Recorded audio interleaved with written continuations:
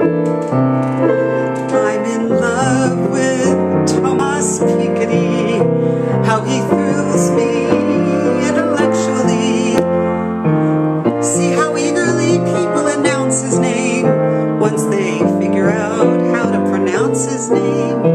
Yes, this brilliant, important, yet not smug man has won my heart away from Paul Krugman, and his best-selling book has these effects without mentioning dieting or sex. In only 696 thrilling pages and 200 years of data and inheritance versus wages, he demolishes with such insightful clarity the myth that capitalism leads to shared prosperity.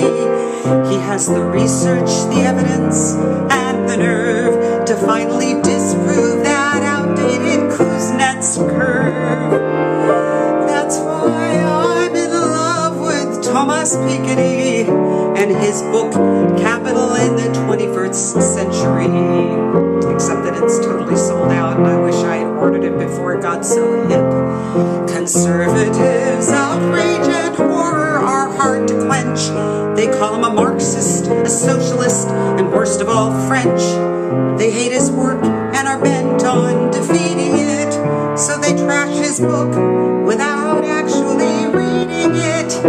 But their ranting hysteria and frivolity cannot disprove his main point about inequality. Piketty never said he hated rich people or hated growth, but he proves that when the rate of return outstrips the rate of growth, it's not good for society's long-term health.